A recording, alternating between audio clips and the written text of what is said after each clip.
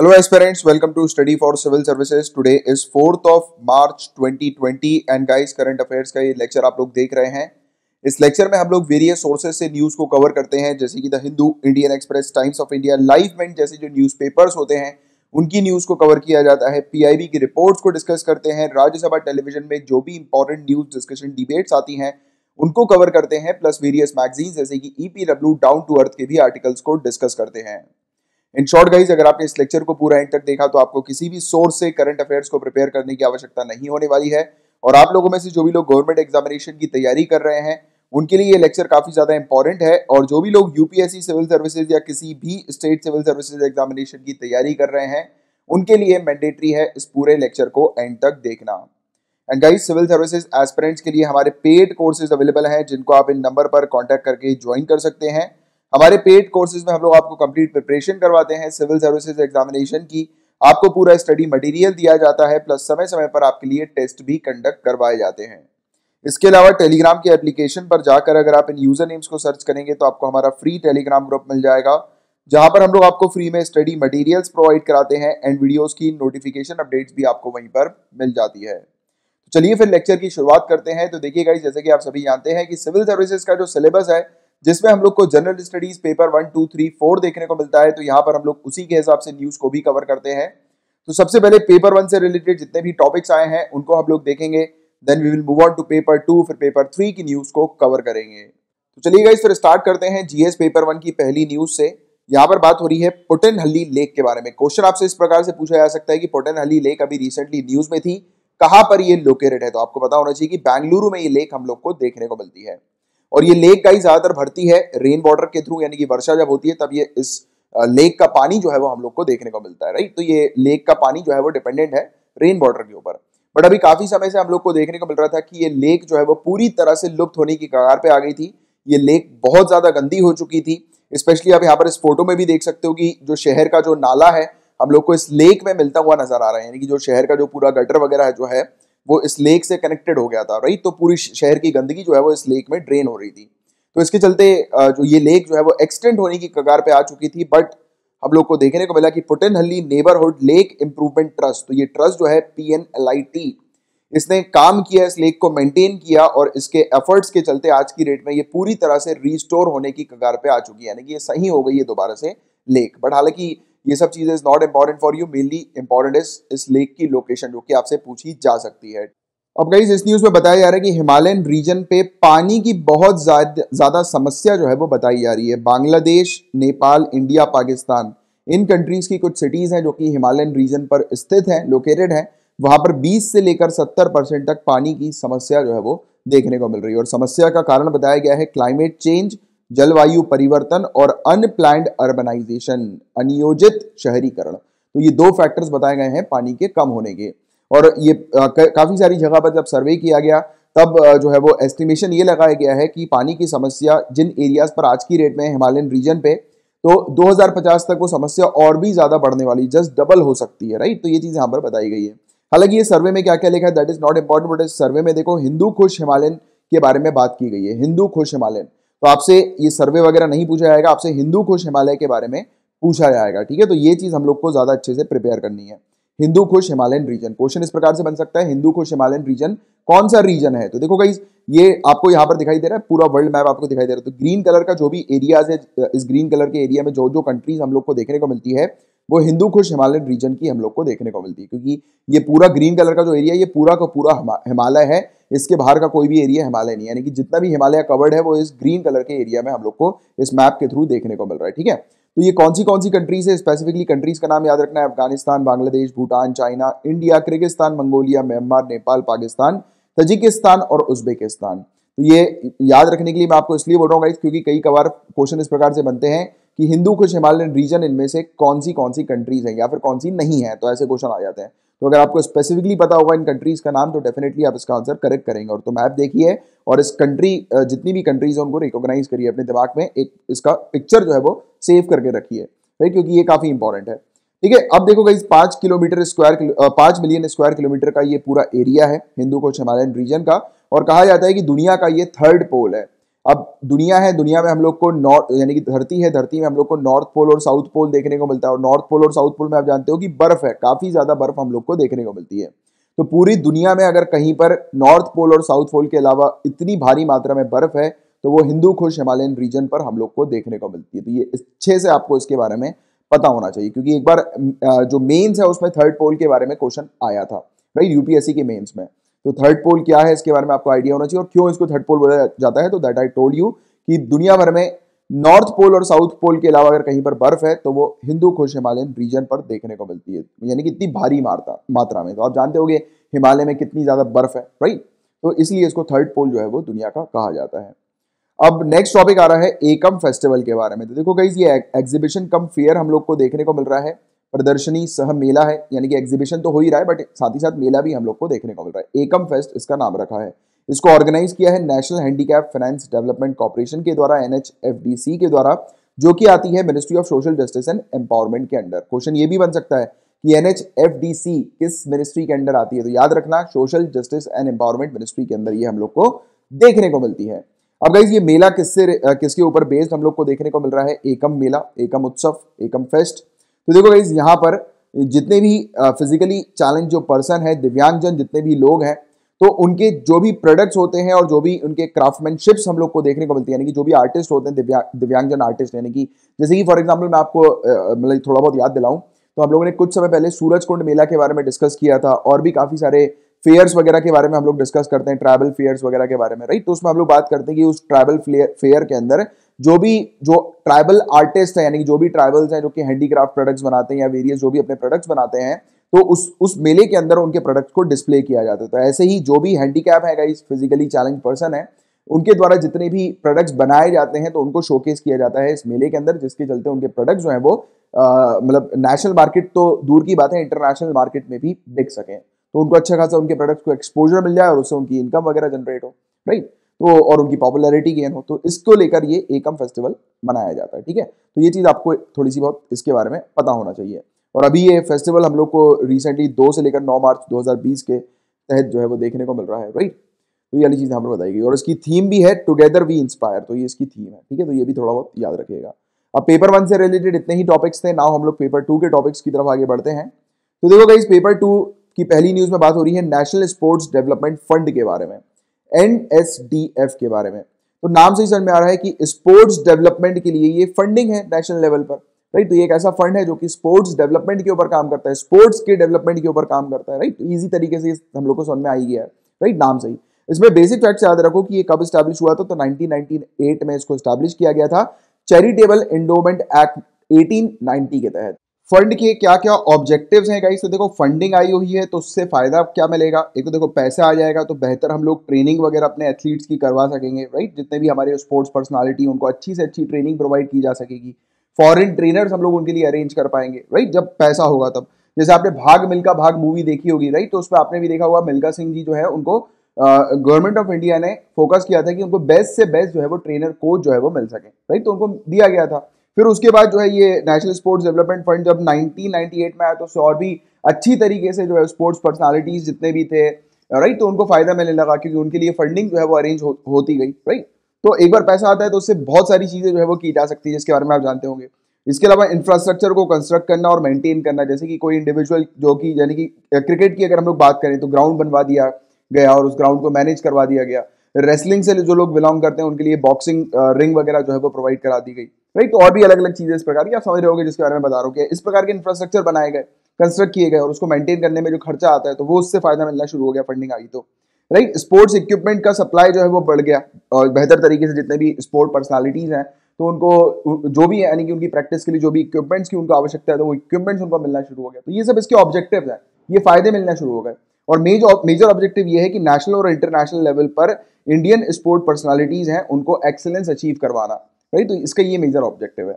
इसके अलावा ये फंड किसके द्वारा मैनेज किया जाता है? तो एक परिषद के द्वारा, काउंसिल के द्वारा मैनेज किया जाता है, जिसको सेंट्रल गवर्नमेंट ने बनाया है। तो ये चीज सेंट्रल गवर्नमेंट आप जरूर याद रखिएगा। इस काउंसिल के जो चेयरपर्सन हम लोग को देखने को मिलते हैं वो union minister of youth affairs and sports हम लोग को देखने को मिलते हैं, राइट। और काउंसिल जो है, परिषद जो है, उसके मेंबर्स कौन से होते हैं? तो डिपार्टमेंट ऑफ स्पोर्ट्स के सीनियर ऑफिसर्स होते हैं यहाँ पर, चेयरमैन और मैनेजिंग डायरेक्टर्स होते हैं प्राइवेट और पब्लिक सेक्टर कंपनीज के या कॉर्पोरेशंस के, राइट। साथ ही साथ स्पोर्ट प्रमोशन बोर्ड्स और भी काफी सारे जो बॉडीज होती हैं स्पोर्ट्स से रिलेटेड, उनके रिप्रेजेंटेटिव भी हम लोग को यहाँ पर देखने को मिलते हैं इस परिषद में, इस काउंसिल में, ठीक है, जो कि इस फंड को मैनेज करती है। इसके अलावा अभी ये टॉपिक न्यूज में क्यों था, क्योंकि कॉर्पोरेट सोशल रिस्पॉन्सिबिलिटी के तहत 1 करोड़ रुपए कंट्रीब्यूट किए हैं security printing and minting corporation of India के द्वारा, right, national sports development fund को। तो इसलिए ये टॉपिक न्यूज में था। तो आई होप कि आपको ये राष्ट्रीय खेल विकास कोष क्या है इसके बारे में क्लियर हो गया होगा काफी बेहतर तरीके से। अब नेक्स्ट टॉपिक आ रहा है हमारा रेयर डिजीज डे के बारे में। तो आखिरी दिन जो होता है फेब का, उस दिन ये डे ऑब्जर्व किया जाता है। इस बार 29 फेब को रेयर डिजीज डे ऑब्जर्व किया गया था। इसको ऑर्फन डिजीज के नाम से भी जाना जाता है। और गाइस रेयर डिजीज कौन सी डिजीज होती है? ऐसी डिजीज जो कि काफी कम स्मॉल परसेंटेज ऑफ पॉपुलेशन को होती है, जिनके बारे में जानकारी भी काफी कम होती है और ये डिजीज काफी कम लोगों को होती है।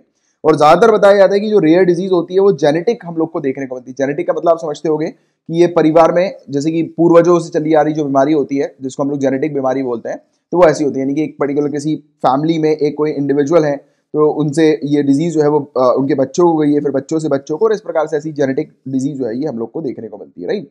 और जैसे कि रेयर डिजीज की बात करूंगा तो मैं भी एक रेयर डिजीज का पेशेंट हूँ। मुझे एंकिलोजिंग स्पॉन्डिलाइटिस है, स्पाइन का आर्थराइटिस जिसको बोलते हैं बेसिकली। तो ये भी काफी खतरनाक बीमारी है। इसमें हमेशा जो है वो पेन रहता है, लाखों रुपए खर्च हो गए बट फिर भी कोई मतलब पेन जो है वो जाता नहीं है बॉडी से।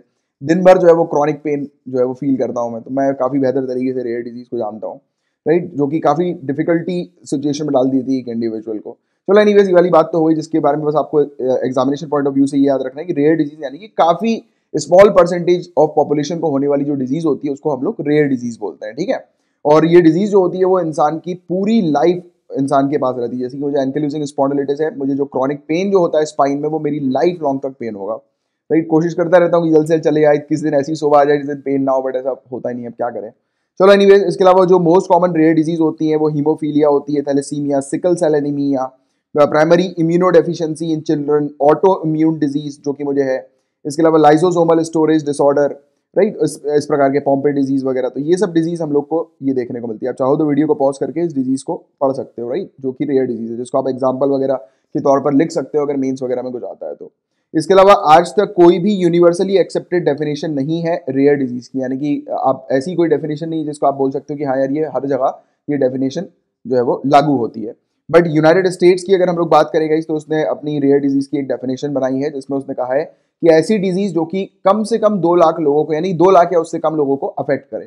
तो 2 लाख या उससे कम लोगों को अगर कोई डिजीज अफेक्ट कर रही है तो वो रेयर डिजीज हम लोग को देखने को मिलती है। और ये same definition national organisation for rare disorders के तहत भी यूज की जाती है, ठीक है। 2 लाख आप याद रखिएगा, ऐसी डिजीज जो कि 2 लाख या उससे कम लोगों को हुई हो, राइट, उससे ऊपर उसके आंकड़े ना हो तो वो रेयर डिजीज हो जाती है। अब इंडिया ने क्या क्या एफर्ट्स लिए हैं रेयर डिजीज को खत्म करने के लिए? तो union ministry of health and family welfare ने इसी साल हम लोग को देखने को मिला था कि national policy for treatment of 450 rare diseases जो है वो पब्लिश करी थी। एक नेशनल पॉलिसी जिसके तहत 450 रेयर डिजीज का ट्रीटमेंट होगा उसको रिलीज किया गया था, राइट। और सेंटर ने ऑलरेडी 2017 में इस प्रकार की पॉलिसी प्लान जो है वो प्रिपेयर कर लिया था, और उसके बाद फिर 2018 में एक कमेटी बनाई गई थी इसको रिव्यू करने के लिए, और फाइनली 2019 के एंड में ये हम लोग को टॉपिक देखने को मिला था, जिसमें हम लोग ने इवन डिस्कस भी किया था। आप मेरे रेगुलर व्यूअर्स होंगे तो आपको इसके बारे में पता होगा, हमने बात करी थी रेयर डिजीज के बारे में कि नेशनल पॉलिसी एक बनी है कि 450 रेयर डिजीज को ट्रीट किया जाएगा सरकार के द्वारा, यानी कि ट्रीटमेंट जो है वो गवर्नमेंट ऑफ इंडिया प्रोवाइड कराएगी, राइट। तो इस पॉलिसी के अंदर हम लोग को क्या क्या देखने को मिला था कि Indian council of medical research जो है ICMR, ये एक रजिस्ट्री मेंटेन करेंगे रेयर डिजीज के। ये मेंटेन करेंगे कि कौन सी रेयर डिजीजेज होती है, उसका एक प्रॉपर रजिस्टर जो है वो मेंटेन किया जाएगा। और 3 कैटेगरीज रेयर डिजीज की बताई गई हैं। एक तो है कि जिसका 1 टाइम ट्रीटमेंट हो सकता है, एक बार में वो डिजीज जो है वो ट्रीट हो सकती है। दूसरी जो लॉन्ग टर्म जिसका ट्रीटमेंट चलेगा, तो ये वाली चीज हम लोग को देखने को मिली। तो इस प्रकार की चीज होती है। और एक होता है लॉन्ग टर्म जिसका ट्रीटमेंट चल रहा है और उसके ट्रीटमेंट का कॉस्ट काफी कम होता है, और दूसरा होता है कि लॉन्ग टर्म जिसका ट्रीटमेंट चल रहा है उसका ट्रीटमेंट का कॉस्ट काफी ज्यादा होता है। जैसे कि मुझे जो प्रॉब्लम है एंकिलोजिंग स्पॉन्डिलाइटिस की, गाइज मैंने जो इंजेक्शन लगाए वो 41,000 का एक इंजेक्शन आता है, मैंने 12 इंजेक्शन लगाए, राइट। बट देन टू अभी तक मुझे कोई पेन में, जब लगवाए थे इंजेक्शन तब मुझे पेन में काफी रिलीफ था, बट नाउ कोई फिर से वापस अगेन दर्द आ गया। तो देखो ये इस प्रकार की बीमारियां होती है जिसमें लाखों रुपए खर्च हो जाते हैं इंडिविजुअल के, राइट, जो कि मैं आप लोग के लिए बड़ा एग्जाम्पल हूँ, राइट। इसमें जैसे कि लाखों रुपए खर्च होने वाली जो डिजीज होती है वो ऑस्टियोपोरोसिस भी हम लोग को देखने को मिलती है, इम्यूनो डेफिशिएंसी डिसऑर्डर भी हम लोग को देखने को मिलता है, जो कि मुझे है। चलो एनीवेज ये वाली बात हो गई। अब इसमें ये जो पॉलिसी जो बनाई गई है 450 रेयर डिजीज को खत्म करने की, तो इसका बेनिफिट सरकार किसको प्रोवाइड करा रही है? तो उन लोगों को प्रोवाइड करा रही है जो लोग प्रधानमंत्री जन आरोग्य योजना जो है उसके बेनिफिशियरी हैं। और उसके लिए उन्होंने वन टाइम क्यूरेटिव ट्रीटमेंट के लिए राष्ट्रीय आरोग्य निधि स्कीम जो है वो उसकी शुरुआत करी है। तो ये चीज आप लोग को थोड़ा पता होना चाहिए, राष्ट्रीय आरोग्य निधि स्कीम और प्रधानमंत्री जन आरोग्य योजना। तो ये था पूरा ओवरऑल टॉपिक इससे रिलेटेड। अब नेक्स्ट टॉपिक की बात करें तो बात हो रही है द्वार प्रदाय योजना के बारे में। द्वार प्रदाय योजना, तो डोर डिलीवरी सिस्टम हम लोग को देखने को मिल रहा है, door to door delivery system. तो ये मध्य प्रदेश गवर्नमेंट के द्वारा शुरू किया गया एक नया प्रोजेक्ट है, एक नई स्कीम हम लोग को देखने को मिल रही है, जो कि पायलट बेसिस पर शुरू की गई है इंदौर के अंदर, राइट। तो पहले ये इंदौर के अंदर शुरू कर रहे हैं, फिर अगर ये सक्सेस हो जाती है तो इसको और भी दूसरी पर्टिकुलर डिस्ट्रिक्ट्स में शुरू किया जाएगा मध्य प्रदेश स्टेट गवर्नमेंट के द्वारा। तो क्वेश्चन इस प्रकार से पूछा जा सकता है, द्वार प्रदाय सेवा योजना जो है वो किस पर्टिकुलर सरकार के द्वारा शुरू की गई है? तो मध्य प्रदेश सरकार के द्वारा ये शुरू की गई है। इसमें ये क्या कर रहे हैं गाइस, तो जितने भी लोग इंदौर में रहते हैं, मध्य प्रदेश के इंदौर में, तो उनके जो 5 टाइप के डॉक्यूमेंट्स बनते हैं, जैसे कि domicile certificate, income certificate, birth certificate, death certificate और खसरा कतूनी की कॉपी यानी कि लैंड ओनरशिप डॉक्यूमेंट की कॉपी।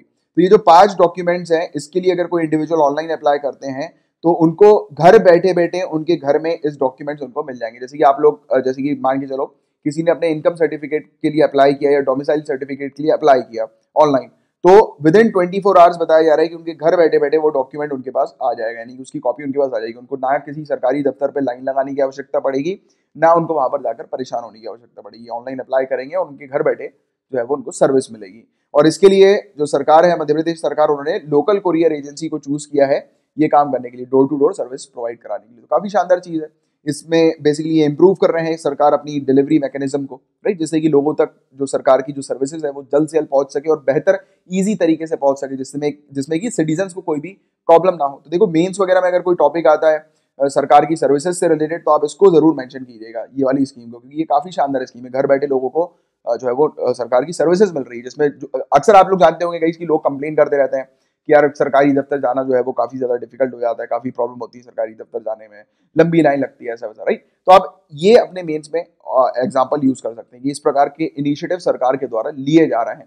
अब गाइस यहाँ पर बात हो रही है सेंसस 2021 के बारे में, जनगणना 2021 के बारे में। तो देखो ये टॉपिक न्यूज में क्यों था वो थोड़ी देर से मैं आपको एक्सप्लेन करूंगा, बट पहले हम लोग सेंसस से रिलेटेड कुछ बेसिक चीज जान लेते हैं, जैसे कि जनगणना, जिसके बारे में पता होगा आपको कि जनगणना में हमारी कंट्री की जो पॉपुलेशन है उसके बारे में काफी कुछ इन्फॉर्मेशन हम लोग को पता लगती है जनगणना को देखकर, कि हमारी कंट्री का पॉपुलेशन का साइज कितना है, किस प्रकार से लोग अलग अलग कैटेगरीज में डिवाइडेड हैं। जैसे कि बात करें सोशियो इकोनॉमिक की, कि इनकम लेवल के मामले में लोग किस प्रकार से डिवाइडेड हैं, कितने हायर इनकम ग्रुप के लोग हैं, कितने मिडिल इनकम ग्रुप के लोग हैं, कितने लोअर इनकम ग्रुप के लोग हैं, कितने बिलो पॉवर्टी लाइन से लोग बिलोंग करते हैं, नहीं। तो ऐसी इस प्रकार की कुछ इन्फॉर्मेशन हम लोग को हमारी जनगणना के थ्रू पता लगती है। और भी काफी सारी चीजें हम लोग को देखने को मिलती है, कितने मेल्स हैं, कितने फीमेल्स हैं, एज ग्रुप जो है वो किन किन लोगों का कितना कितना है, एम्प्लॉयड लोग कितने हैं, अनएम्प्लॉयड लोग कितने हैं, राइट। तो ऐसी चीजें हम लोग को जनगणना के थ्रू जो है वो पता लग जाती है। और पहला जो सेंसस कंडक्ट हुआ था इंडिया के अंदर वो 1881 में हुआ था, और उसके बाद फिर अनइंटरप्टेडली हर 10 साल में हम लोग को देखने को मिलता था, राइट, सेंसस। यानी कि 1881 जो है वो एक बेंचमार्क है, इसके बाद से हर 10 सालों में सेंसस जो है वो कंडक्ट किया जा रहा है। इसके अलावा 2021 का जो सेंसस होगा गाइस, तो इसमें क्या क्या खासियत हम लोग को देखने को मिल रही है। तो जो 8वें शेड्यूल जो है हमारे इंडियन कॉन्स्टिट्यूशन का, उसमें टोटल 22 लैंग्वेजेस हैं, उनमें से 18 लैंग्वेजेस में ये सेंसस कंडक्ट किया जा रहा है। और 2011 में जब हुआ था तो उस समय 22 शेड्यूल लैंग्वेजेस में से मात्र 16 लैंग्वेजेस में ये कंडक्ट किया गया था, और इस बार 18 लैंग्वेजेस प्लस इंग्लिश में ये कंडक्ट किया जा रहा है, राइट। तो ये वाली चीज आपको थोड़ी सी पता होनी चाहिए इसके बारे में। और पहली बार 140 सालों में सेंसस की हिस्ट्री में हम लोग को देखने को मिल रहा है कि मोबाइल एप्लीकेशन के थ्रू डेटा जो है वो कलेक्ट किया जाएगा। जैसे कि पहले जब डेटा कलेक्ट किया जाता था तो आपके घर में जो आया करते थे, जिनको अपॉइंट किया जाता था डेटा कलेक्ट करने के लिए, तो जो लोग आया करते थे वो सिर्फ आपसे ऑफलाइन यानी कि जो रजिस्टर के ऊपर आपसे डेटा जो है वो मांगते थे। बट अब वो जो है वो मोबाइल एप्लीकेशन लेकर आएंगे, हो सकता है शायद टैबलेट लेके आए, अपनी मोबाइल लेकर आए, जो भी हो सकता है। वैसे तो अभी कहा जा रहा है कि टैबलेट के थ्रू जो है वो ये डेटा जो है वो आपसे मांगेंगे, राइट। तो एनीवेज वो सब उस पर हम लोग डिटेल में नहीं आएंगे, मेनली बस आप याद रखो कि पहली बार ऐसा हो रहा है कि डिजिटली सेंसस जो है वो कलेक्ट किया जा रहा है, राइट। तो ये एक खासियत है 2021 के सेंसस की। इसके अलावा ये सेंसस जो है वो हमारे पास हम लोग को 2024-25 तक जो है वो मिल जाएगा, क्योंकि डिजिटली डेटा कलेक्ट किया जा रहा है, तो उसके रिजल्ट भी बहुत ही जल्दी जो है वो हम लोग को मिल जाएंगे, ठीक है ना। तो ये था सेंसस से रिलेटेड कुछ बेसिक चीजें हम लोग को देखने को मिली। अब टॉपिक जो है सेंसस 2021 का न्यूज में क्यों था, क्योंकि गाइस बताया जा रहा है कि महाराष्ट्र और बिहार जो है ये डिमांड कर रहे थे कि कास्ट बेस्ड सेंसस जो है वो ऐड किया जाए 2021 के सेंसस में, यानी कि इसमें ओबीसी को भी ऐड किया जाए, अदर बैकवर्ड क्लासेस हैं उनको भी ऐड किया जाए 2021 के सेंसस में। बट रजिस्टर्ड जनरल और सेंसस कमिश्नर ऑफ इंडिया ने इनकी इस रिक्वेस्ट को जो है वो एक्सेप्ट नहीं किया है और कहा है कि 2021 का जो सेंसस है उसमें अदर बैकवर्ड क्लास या फिर सोशल इकोनॉमिक बैकवर्ड क्लासेस की अगर हम लोग बात करें या फिर दूसरे कास्ट की अगर बात करें तो वो इसमें ऐड नहीं किए जाएंगे। यहाँ पर सिर्फ SC ST का डेटा ही यहाँ पर ऐड किया जाएगा, यानी कि शेड्यूल का शेड्यूल ट्राइब को ही यहाँ पर ऐड किया जाएगा सेंसस में। बाकी ओबीसी जो है, अदर बैकवर्ड क्लासेस जो है उनको जो है वो ऐड यहाँ पर नहीं किया जाएगा।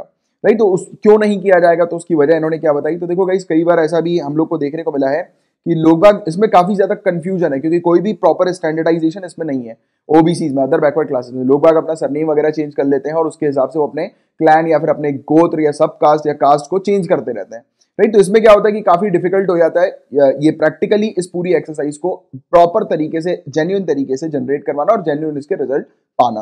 राइट, तो ये प्रैक्टिकली इम्पॉसिबल टाइप का हो जाता है। तो इसलिए इस 2011 के सेंसस जो है उसमें ओबीसी के कास्ट या फिर अदर बैकवर्ड क्लासेस जितने भी हैं या कास्ट जितने भी हैं उसमें ऐड जो है वो नहीं किया गया, यानी कास्ट को जो है वो दूर रखा है 2021 के सेंसस से। इससे पहले 2011 में कास्ट डेटा हम लोग को देखने को मिला था, जिसमें जो कि सोशियो इकोनॉमिक कास्ट सेंसस का ही पार्ट हम लोग को देखने को मिला था और कलेक्ट किया था। और अभी जो है ये सेंटर ने इस डेटा को रिलीज नहीं किया है, बाद में सेंटर इस डेटा को बहुत ही जल्दी रिलीज करेगी। ठीक है, इसके अलावा जो लास्ट कास्ट बेस्ड सेंसस था जो कि ब्रिटिश के द्वारा कंडक्ट किया गया था वो 1931 में कंडक्ट किया गया था, और अभी महाराष्ट्र और बिहार डिमांड कर रहे हैं कि कास्ट बेस्ड डेटा जो है वो कंडक्ट किया जाए 2021 के सेंसस में भी। ठीक है, तो बस ये बेसिक चीजें थी जिसको आप लोग को थोड़ा सा ध्यान में रखना है। हालांकि मेनली जो इंपॉर्टेंट है वो है ये कुछ इन्फॉर्मेशन, ये डेटा जिसको आप याद रखिएगा।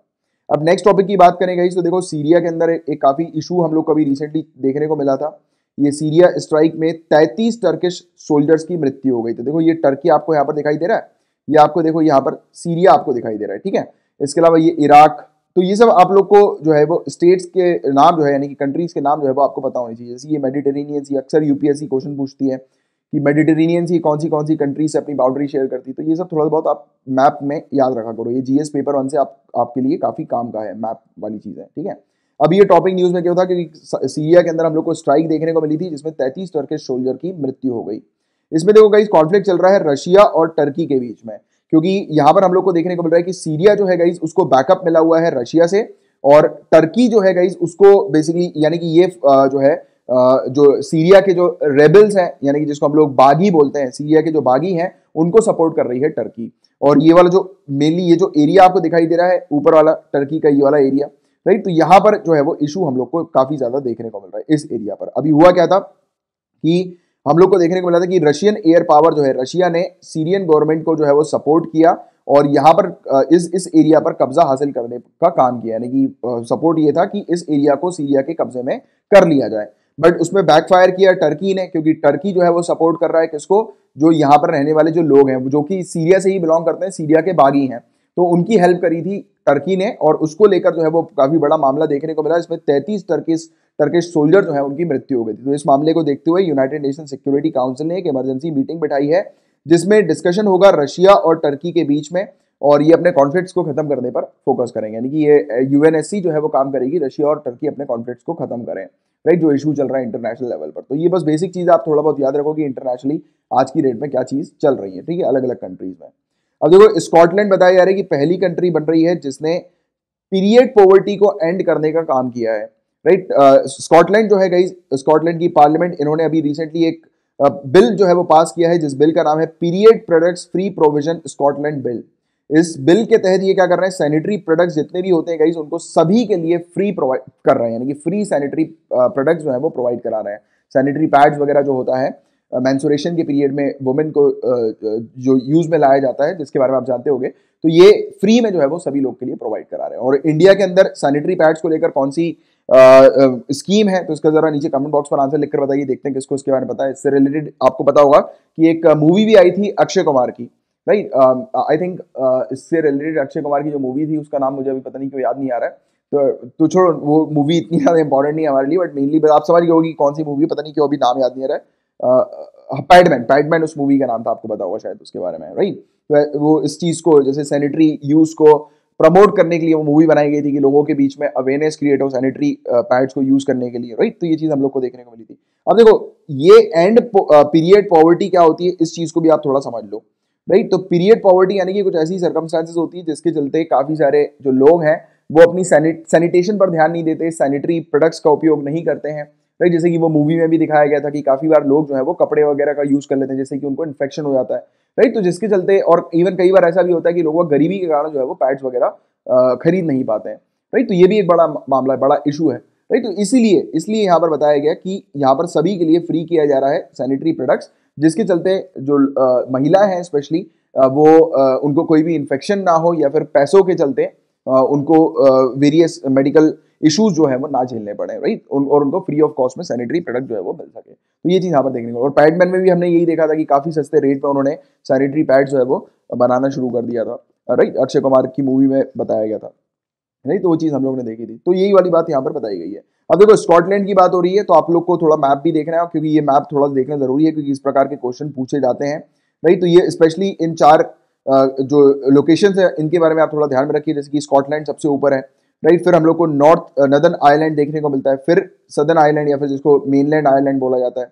उसके बाद फिर आता है वेल्स, और फिर हम लोग को इंग्लैंड देखने को मिलता है नीचे साइड। यानी कि इंग्लैंड जो आप टॉप टू बॉटम में आप जाएंगे तो आप देख सकते हो कि ये आप लोग को कंट्रीज दिखाई दे रही है। अगर कह सको तो स्कॉटलैंड के बाद फिर इंग्लैंड ही आ जाता है क्योंकि इसकी शुरुआत हो जाती है, बट ये जो है वो पूरा एंड तक हम लोग को देखने को मिलता है। तो अगर टॉप टू बॉटम की अगर बात करें तो टॉप टू बॉटम पे ये पूरी हम लोग को लोकेशन देखने को मिल रही है, क्योंकि इस प्रकार के क्वेश्चन शायद आपसे इस बार पूछे जा सकते हैं, स्पेशली इन चारों लोकेशन के लिए। द रीजन बीइंग इज क्योंकि अभी ब्रेक्सिट हुआ है तो ये वाली चीज जो है वो थोड़ी सी ज्यादा इंपॉर्टेंट भी है, क्योंकि ब्रेक्सिट में यही का मामला जो है वो चल रहा है, राइट, इसी एरिया का। तो उसके बारे में मैंने आपको एक्सप्लेन भी किया था पहले डिटेल में।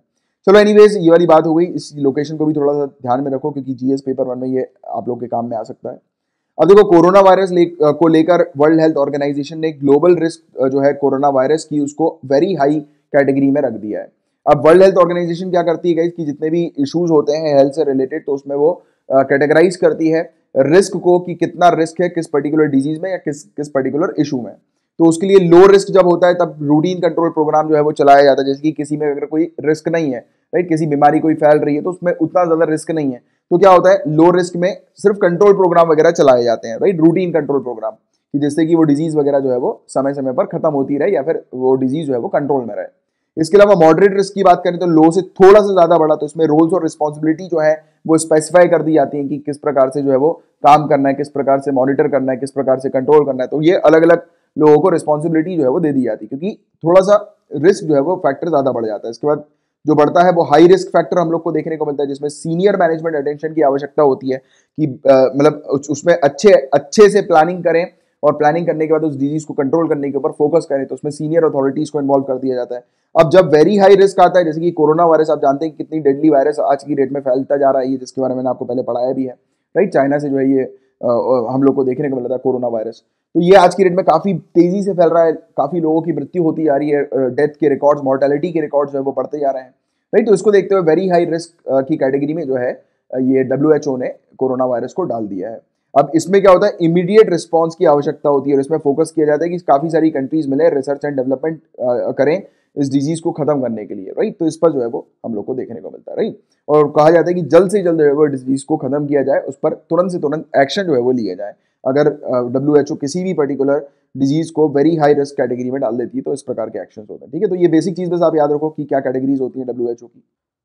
अब गाइस यहाँ पर बताया जा रहा है कि USA और तालिबान ने एक हिस्टोरिक एग्रीमेंट जो है वो अब साइन कर लिया है। मैं फिर से रिपीट करता हूँ, USA और तालिबान की यहाँ पर बात हो रही है, राइट। और आप जानते हैं गाइस कि USA जो है वो कंसिडर करता है कि तालिबान को कि ये टेररिस्ट ऑर्गेनाइजेशन, और कंसिडर करने वाली बात क्या आप सभी लोग जानते हैं कि हाँ ये एक टेररिस्ट ऑर्गेनाइजेशन हम लोग को देखने को मिलता है जो कि वेरियस टेररिस्ट एक्टिविटीज जो है वो कंडक्ट करता है, राइट। तो इसने 2001 में जो है वो जिम्मा लिया था वर्ल्ड ट्रेड ऑर्गेनाइजेशन का, और उसके बाद से USA जो है वो तालिबान के पीछे पड़ गया था और स्पेशली इसने टारगेट किया था अफगानिस्तान को, क्योंकि अमेरिका का कहना था, USA का कहना था कि अफगानिस्तान जो है वो टेररिस्ट ऑर्गेनाइजेशन को पनाह देता है। तो इसलिए जो इंसिडेंस जो हुआ था जो हम लोग को काफी बुरा इंसिडेंस 9/11 का देखने को मिला था 2001 में, तो उसके बाद से USA ने अपनी आर्मी, अपनी मिलिट्री विंग जो है वो तैनात कर दी थी अफगानिस्तान के अंदर, राइट, तालिबान को काउंटर करने के लिए। तो ये चीज हम लोग को देखने को मिली थी। तो उसके बाद काफी ज्यादा अफगानिस्तान में इशू चलता था, बट अब ये एक एग्रीमेंट आया जिसके चलते अफगानिस्तान में ये पीस लेकर आने वाले हैं। इसमें काफी सारे कमिटमेंट्स हुए हैं यूएसए और तालिबान दोनों के साइड से। ट्रूप्स लेवल के कमिटमेंट है, काउंटर टेररिज्म के कमिटमेंट है, इंट्रा अफगान डायलॉग्स हम लोग को देखने को मिलेंगे, और इसमें ये टोटल पूरी तरह से परमानेंटली जो है वो कॉम्प्रिहेंसिव सीज फायर करने वाले, यानी कि स्थायी और व्यापक युद्ध विराम करने वाले, यानी कि अब ये आपस में जो है भिड़ेंगे नहीं। और काफी पुराना जो वॉर है 2001 से जो चला आ रहा है अफगानिस्तान और यूएसए के बीच में, अब वो टोटली खत्म हो जाएगा।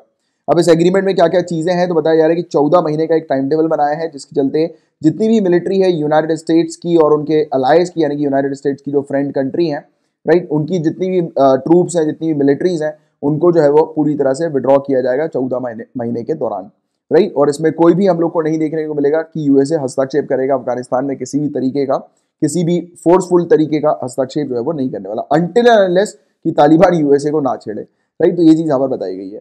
इसके अलावा यहाँ पर ये भी बताया गया कि काफी सारे प्रिजनर्स को जो है वो रिलीज कर दिया जाएगा, जिसको भी बंदी बनाया था यूएसए ने और जिसको भी तालिबान के द्वारा बंदी बनाया गया था जिन लोगों को, तो उनको जो है वो छोड़ दिया जाएगा, राइट, रिलीज कर दिया जाएगा। इसमें 5000 तालिबान प्रिजनर जो है वो छोड़े जाएंगे। अब ये एक कंसर्न वाला मैटर है गाइस।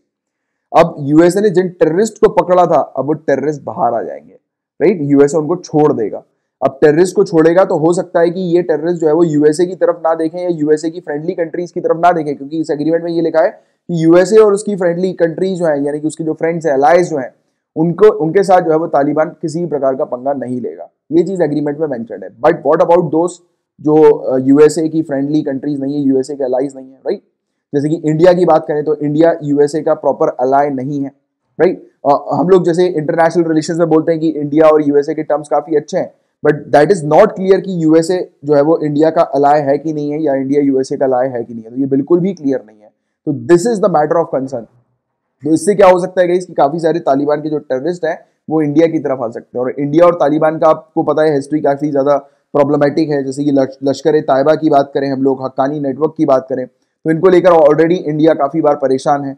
और 2008 में हम लोग को देखने को मिला था, एक तो 2008 में 26/11 का इंसिडेंस हुआ था, बट उसके बाद अफगानिस्तान काबुल में जो इंडियन एम्बेसी है उस पर भी अटैक किया गया था टेररिस्ट ऑर्गेनाइजेशंस के द्वारा। तो इस प्रकार की चीजें हम लोग को ऑलरेडी इंडिया को झेलनी पड़ी है। और दोबारा से जब ये वाला जो एग्रीमेंट हुआ है, इसमें 5000 जब प्रिजनर्स बाहर आएंगे, 5000 जब टेररिस्ट बाहर आएंगे, तो हो सकता है कि इंडिया की तरफ भी काफी कुछ चीजें हम लोग को शायद देखने को मिल सके। तो ये चीजें जो है वो बताई जा रही हैं काफी सारी एडिटोरियल्स वगैरह में, जिसको मैंने आपको अभी डिलीवर किया। इसमें स्पेशली पाकिस्तान की तरफ से भी हमारा जो है चीजें जो है वो सही होंगी नहीं, क्योंकि हम भी कहीं ना कहीं जानते हैं कि पाकिस्तान सपोर्ट करता है टेररिस्ट ऑर्गेनाइजेशन को, और ना ही हम जानते हैं, ऑल ओवर वर्ल्ड को ये पता है, क्योंकि FATF financial action task force ने ये चीज जो है वो अभी पक्की कर दी थी पाकिस्तान को ग्रे लिस्ट में डालकर। इसने बकायदा बताया था FATF ने कि पाकिस्तान जो है वो सपोर्ट कर रहा है टेररिस्ट ऑर्गेनाइजेशन को, ये मनी लॉन्ड्रिंग की एक्टिविटीज कर रहा है, यानी कि जो इलीगल पैसा जो है ये टेररिस्ट ऑर्गेनाइजेशन तक पहुंच जा रहा है। तो ये चीज ओपनली जो है वो क्लियर हो गई थी सभी के सामने, राइट। अब इससे क्या हो सकता है कि पाकिस्तान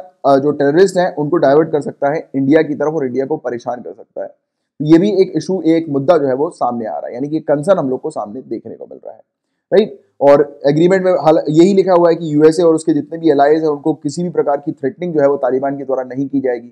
तो इसका मतलब है कि यूएसए और उसके अलाइज सेफ साइटेड है, बट बाकी जो लोग नहीं है यूएसए के अलाइज, तो उनके लिए प्रॉब्लमेटिक सिचुएशन डेवलप हो सकती है। तो ये चीज यहाँ पर एक कंसर्न बहुत बड़ा सामने आया है, राइट। और इसके अलावा इंडिया तालिबान को भी रिकॉग्नाइज नहीं करता है किसी भी तरीके से। इंडिया ने टोटली कह के रखा है कि इंडिया को कोई मतलब नहीं तालिबान से, राइट, किसी भी प्रकार का, क्योंकि इसमें बाकायदा मेंशन था। क्योंकि जब हम लोग को देखने को मिला था कि 1999 में मौलाना मसूद अजहर जो था गाइज, एक टेररिस्ट हम लोग को देखने को मिला था जो कि जैश ए मोहम्मद का फाउंडर था, तो उसको हम लोगों ने पकड़ा हुआ था। तो उस समय IC-814 1999 में एक फ्लाइट जो है उसको हाईजैक किया था टेररिस्ट ने, और मौलाना मसूद अजहर की जो उसको बोलते हैं ना कि जेल से उसको छोड़ दिया जाए, तो उसकी डिमांड यहाँ पर की गई थी। तो इसको लेकर जो है वो काफी सारी मूवीज वगैरह भी बनी हुई हैं, राइट, इस इंसिडेंट्स को लेकर शायद आप लोगों ने देखी होगी इसके बारे में।